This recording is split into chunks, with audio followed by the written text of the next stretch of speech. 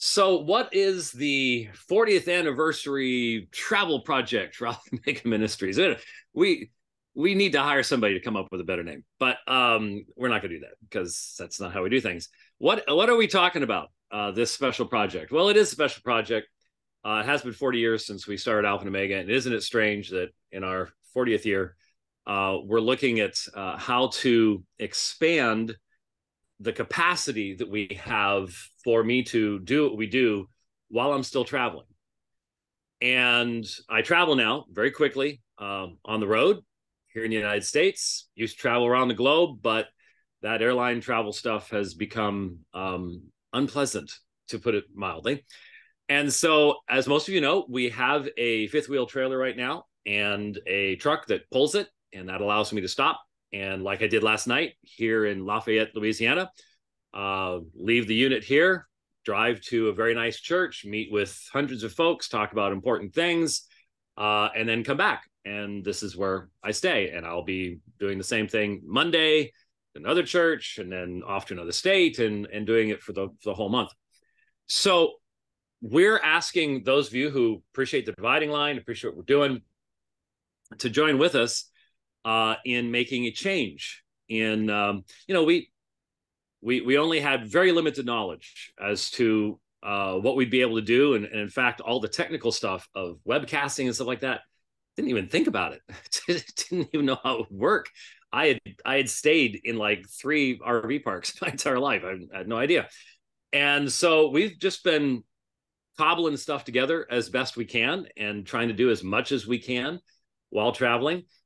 And it struck me, I don't know, a couple of months ago, I started putting these ideas together, that there was a way to utilize the space in an RV to really get very close to having the same capabilities that we have when I'm at home at the office with the 2 studios that we have at our offices.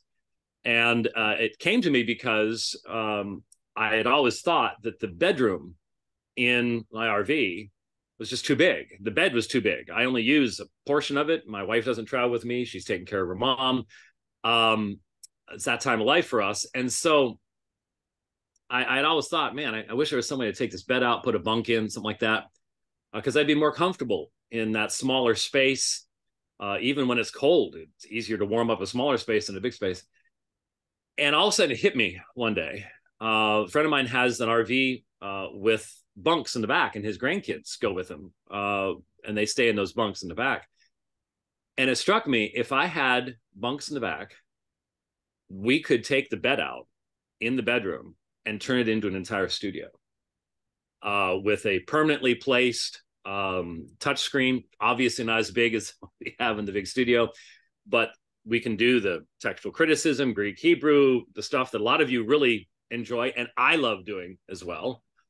That's one of the things that's special about the dividing line is when we do apologetics, we do biblical apologetics, and we can get deeply into the text and issues like that. But that's visual.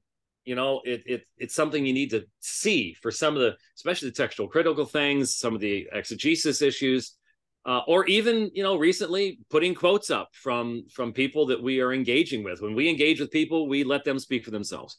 So I came up with this idea, started looking around, fairly quickly encountered what is called the Jayco HT Eagle. Let me show you the floor plan here. And that's what she looks like.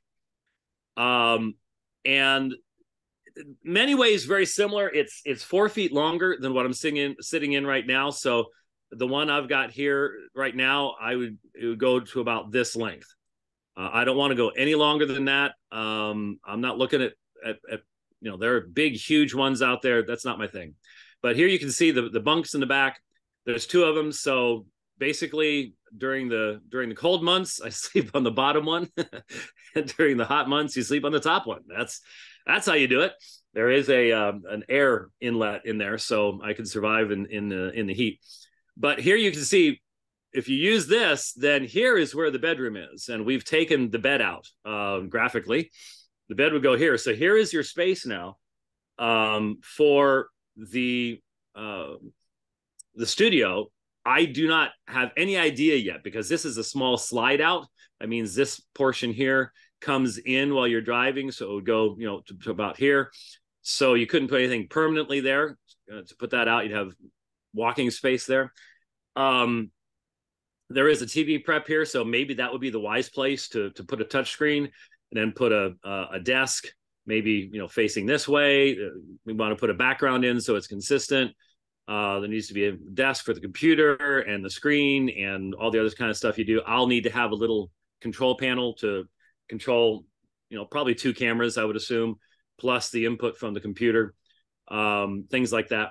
And there's a window over here. So yeah, now that I'm thinking about it, just even now, having the background this direction with the natural light coming that way would probably be a wise thing. But anyways, here's your studio area. And there is a super, super practical part about all this that I want to go ahead and mention, because it weighs heavily for me. With this setup, here's your doorway. When I'm traveling, I can simply stop, get in and use the facilities and get back out again without having to put any slide outs out. My current unit, that's not possible. You cannot access the facilities without putting the slide out, which is a real safety concern, because it goes out into traffic. And so, this will, let's just say this will greatly enhance my own comfort and safety, and not just for that reason, but there are other reasons I'm not going to go into right now in regards to the design of the current unit. This would be safer, and without going through the walkthrough, I'm estimating between 30 and 40% more storage space in this unit than in the unit I'm currently in, even though it's only about 4 feet longer.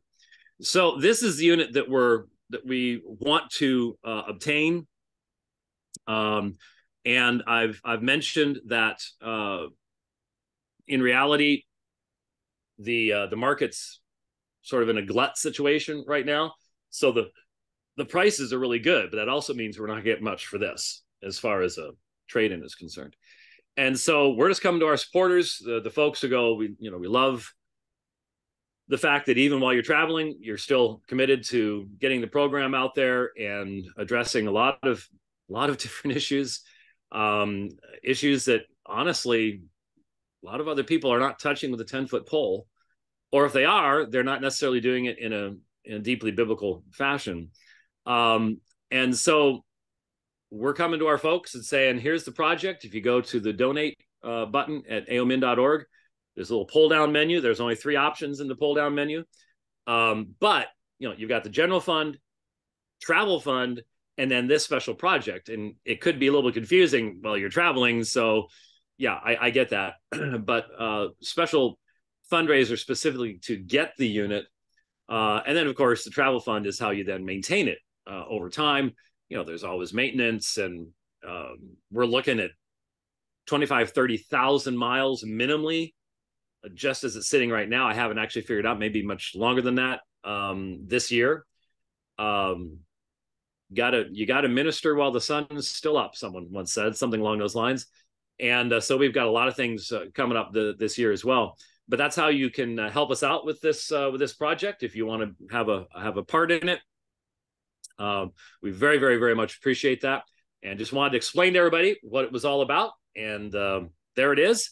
So if you want to help us, go to aomin.org, the donate button, pull down menu. The mobile studio is what we've described it as, and we greatly appreciate it, and always appreciate your partnership in the ministry with us. Thanks, and God bless.